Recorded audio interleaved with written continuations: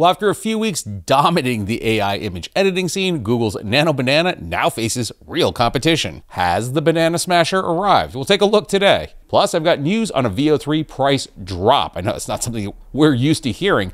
They also snuck in an announcement about something that a lot of you have been waiting for. Kicking off, a few days ago, yet another mystery model popped up on the artificial analysis leaderboards. This one codenamed DH3, and I am docking them points on the name when Plantain was just sitting there. Nevertheless, DH3 immediately caught some eyes, and well, the old game of new number who dis began yet again. Speculation quickly narrowed down to being possibly OpenAI, as they do have a pretty big update coming up for their GPT image model. We're going to talk about that in a little bit. Or ByteDance with a 4.0 version of their image model, Seedream. And well, I mean, considering it dropped today, I can say with pretty high certainty that DH3 was indeed Seedream. It pretty much covers the same ground as Nano Banana. For example, taking a reference image, you can change the angles. I have found that Seedream 4.0 does possibly a little bit of a better job in terms of reversing the camera angle than Nano Banana does. We'll take a look more at that later on. It's also capable of maintaining logos and, well, color consistency for things like style looks. And it can use input images as style references, so you can maintain a consistent aesthetic throughout a series of images. Additionally, like the GPT image model and well Nano Banana as well, this does have knowledge-driven generation. So you can generate up infographic posters of the hidden dangers of staying up late. Prioritize sleep for a healthier life. You can't tell that to me, AI. You're the one that's keeping me awake all night. All of which does lead, of course, to the question, does this peel the banana? Well, let's go find out. Seedream 4.0 is now rolling out via API. Currently, I'm using it on Fall. It is available also over on Replicate, and I'm sure by the end of the week, it will be everywhere. I will say that ByteDance is clearly setting this up to be a Nano Banana competitor, considering that per generation, the cost is actually 1 cent lower than Nano Banana. Yeah, 3 cents per generation. I mean, that's not too shabby. So kicking off over on Fall, mostly because I had like 20 bucks in credits over there, so this is gonna last me a while. We're gonna take this image of girl at coffee shop and remove her. We do have some settings down here as well, so just make sure that you match to 16:9. Obviously, you can do 4:3, 9:16, all of the standards. Let's roll this, see what we get. And indeed, that AI-generated woman now no longer exists. Generation time on Fall took about 19 seconds, so not too shabby. I'll give you this was kind of a gimme shot, but it did a pretty admirable job considering that it did indeed remove the woman.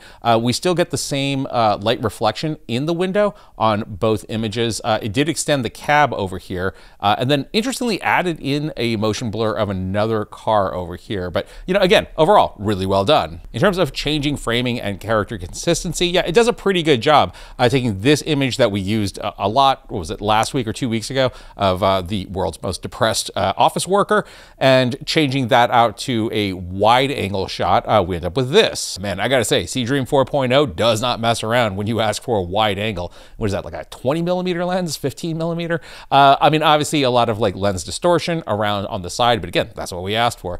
The thing that was pretty impressive to me is the fact that, again, all of the background location props, I guess we'll call them, those do remain consistent to our input image. Our guy remains rock solid, our guy, right even down to the shirt and sort of the pinstripe texture that he has in his shirt.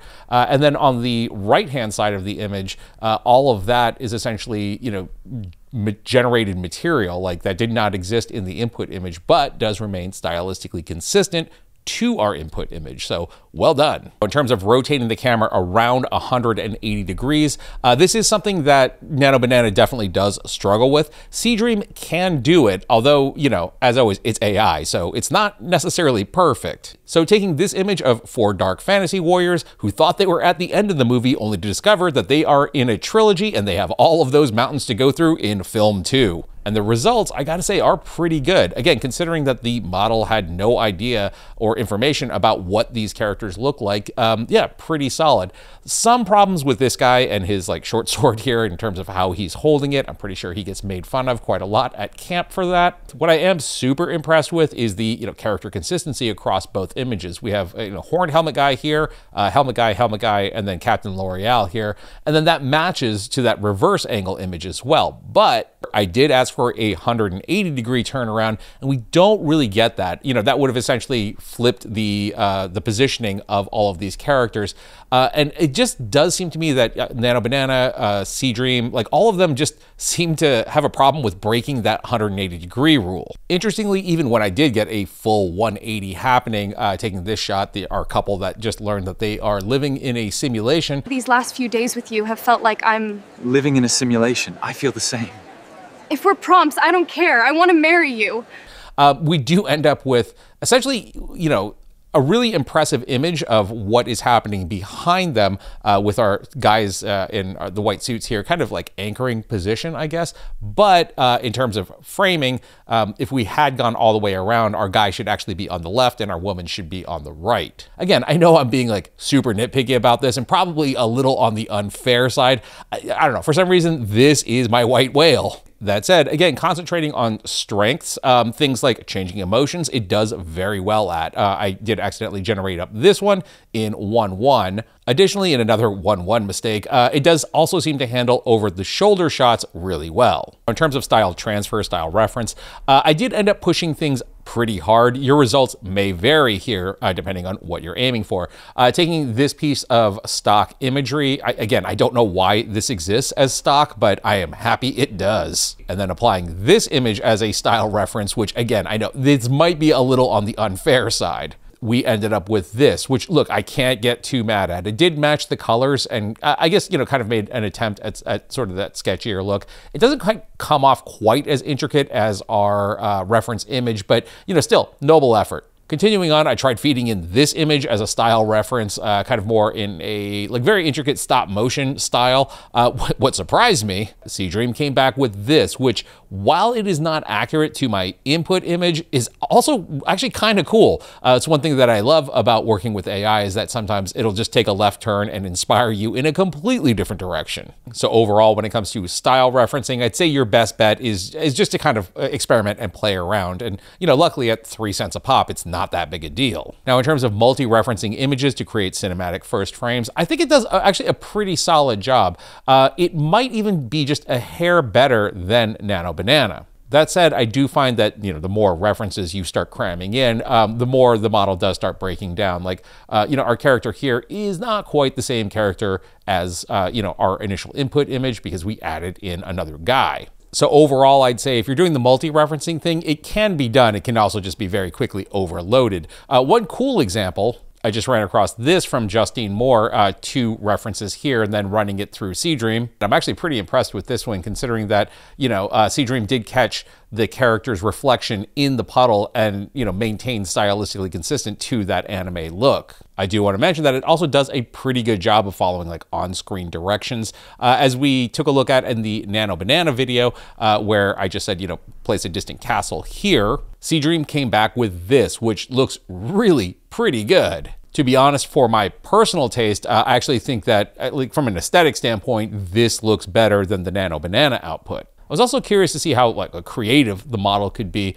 So I ended up just giving it this character and telling it to generate up comic book panels of this noir detective looking for clues in a crime city. And it came back with this, which, I mean, that's pretty cool. Now, does this make sense from a linear narrative perspective? No, it doesn't, but it does go to show that the model understood the assignment, you know, with things like the bloody handkerchief here, some grimy warehouse, a scribbled note. Yeah, I mean, no, it understood what I was looking for. I just didn't provide it with any directions on what that was. Now, in terms of being a straight image generator, Seedream does seem pretty solid. Checking in on our old pal, the man in the blue business suit, who we last saw leaving Las Vegas. Well, he seems to be back on the road again with his wolf buddy, and I guess is wandering into a whole new chapter in his adventure. So while I haven't had a ton of time to play around with it as a straight image generator, Fofer ran some tests using the prompt img_2094.cr2, just kind of calling it out as a digital photo basically, and ended up with results like this in 4K as well. So yeah, this stuff looks very good. So I'm definitely going to roll back on this just to check it out as just a straight AI image generator because, I mean, that looks good. So at the end of the day is Seedream 4.0, the banana killer. I mean, you guys know me. I don't declare things dead. I don't say one thing killed the other. I think that both models are really great. They both have things that they struggle with. If anything, I'm excited about the fact that we now have two models that do AI image editing extremely well and, you know, basically for dirt cheap. So if you aren't getting what you're looking for out of one, well, there's a whole other model to try out, and possibly a third one very soon, as OpenAI is about to update their image model. This one is currently appearing in the LM Arena battle mode as GPT Image 1 High Fidelity. Again, no clever name there. Thus far, I've only actually landed one test on LM Arena, but it did come out pretty good. You know, I got the full turnaround on this night. So yeah, looking forward to testing this one out more. If any of you want to take a dice roll to see if you can get a couple of edits off with the updated GPT image model, the link to LM Arena is down below. So with another image editor waiting in the wings, let's see if I make 5 videos in a row about either of these. So with ByteDance and OpenAI on the rise, well, it's not like Google has been sleeping on the job. Actually, they announced a pretty major price cut for VO3, which up until this point has been the highest priced video generator. So previous to this, the quality mode was available for 75 cents a second. It is now down to 40 cents a second, while the fast mode has been reduced from 40 cents a second and is now 15 cents a second. And actually, if you guys want some bonus tips and tricks on VO3 or really just AI filmmaking in general, you can check out my last video, which does at least solve one major issue with VO3. In addition to that price drop, the long-awaited, at least by some, 9:16 output in VO3 is now available. Hey guys, I guess I'm back. This time in 9:16, I'm ready for TikTok. It is good to have you back, pal. Google also announced that VO3, both quality and fast, will now generate in 1080p as well, which is great considering that the previous method for doing so, you would have to come up, hit the download button, and then hit this upscale to 1080p, which kind of works sometimes and will kind of freak out at other times. It could definitely be a bit finicky. Now, I presume there's not going to be an additional charge for the 1080p output, considering that the upscale, again, on the Flow platform is free. So, yeah, fingers crossed there. In the meantime, kudos to the Google gang for continuing the push. I am looking forward to seeing 1080 Yeti selfies, in vertical format, making the rounds again. So I guess that's it for today. I will definitely be circling back later on this week. Again, I want to check out Seedream and dive in a little bit more into like just the straight image generation aspects of it. Plus, just kind of kick around on the editing aspect of it a little bit more. Definitely let me know in the comments if there's anything you want to see. In the meantime, there was that 10 tips video that I did last week.